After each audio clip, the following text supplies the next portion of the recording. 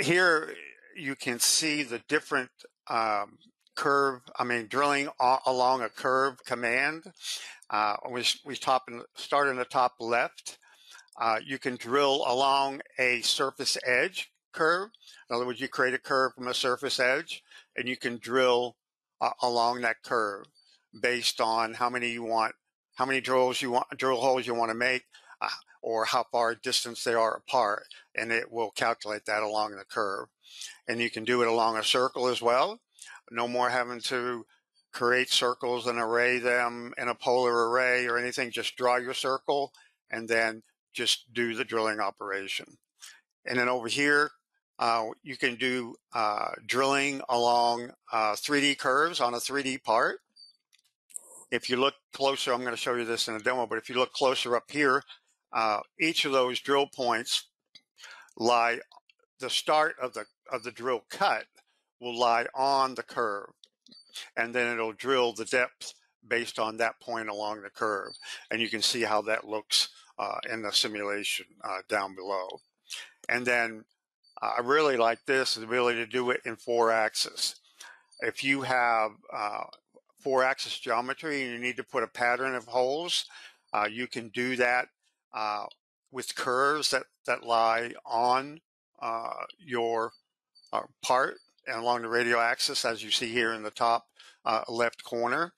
But also in the demo, when we do it, you can do that along a curve going across the 4-axis part as well. So that's pretty cool. No need to do the index machining. Okay, curve, drilling on a curve. As you can see here, we've got 3D geometry, and we got different curves right here. Now you can go in, and I showed you on the slide where you can do curves along, drilling along a curve, and it can be any 2D or 3D curve. Now for this particular curve, it was just the edge of the surface, and you can go ahead and go into the drilling dialog. Now you have an option to drill along curve selection. Okay, so you just select this option, put the number of drilling holes you want and the distance between the holes, and it will generate the drill points along that curve. What's really neat is being able to drill along a diameter circle. Now you no longer have to draw your circles. If your drill points are not on your model, you don't have to go through the trouble of doing a polar array and locating those points. Just select your circle, tell how many you want to drill, and it'll calculate it for you. And then this also works on curves, just standalone curves. Just select the curve and it'll drill along the curve. And this one is a NURBS curve, but you can also drill on a curve that's made up of faceted lines, like a decomposed curve. You can change any curve to arcs or lines, so it works as well on those curves. So you can see that as well. So this is really, I really like this option right here. So let's go ahead and see what else we got here. One quick note on the drilling, you can be pretty creative with that and actually use it for roughing operations, if you will. You can use a milling tool you can select a milling tool in the drilling operation, and you can create your own cut patterns and drive it. Yep. And especially in Rhino, if you're tied to the Rhino API or Grasshopper, you can get very creative with it. So. Yeah, you could draw, like if you wanted to rough this, I know you probably wouldn't rough this particular part, but what we're talking about is you can just draw a curve that just goes around and around and around to the center, and it'll put drill points around it for you. Then you can use them to hog out material and stuff. Okay, so let's look at get into 3-axis.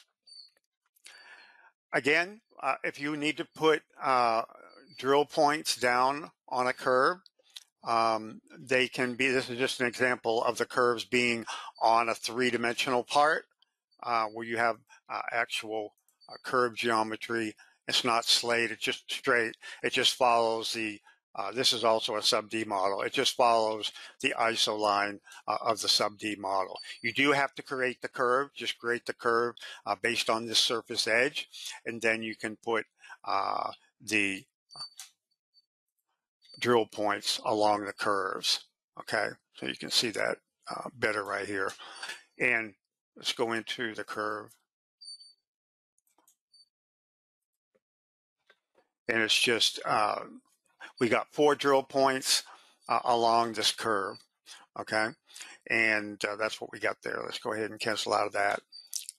And this is, this is handy if you're doing industrial type parts, artistic parts, and you're wanting to come up with a fancy drill pattern. If you look in the top view, you'll see that these drill holes are not just horizontal; they're actually along each of the curves. So, the drill holes actually follow a gradual curve as it goes back and forth, which is pretty interesting. Okay, let's look at curve modeling. Let's see. I want to show you this one. So drilling along curves in 4-axis, I don't have any holes in the part. All I've got is just a tube. So now you can place holes along these curves, and I'm going to simulate this so you can see it. But what's also neat is you can do holes around the part like that. No, you don't have to do any 4-axis instancing, to index around and do that. It'll calculate that for you. So let's just simulate this real quick. So let's go ahead and turn the toolpath off. So you see it drilled the holes based on the curve patterns along the outside edge.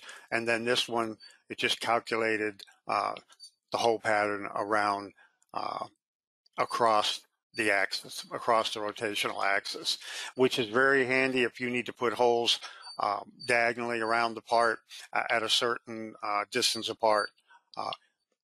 It'll do that for you. So that is really cuts out a lot of time if you're having to do that in 4-axis to reposition that tool around there.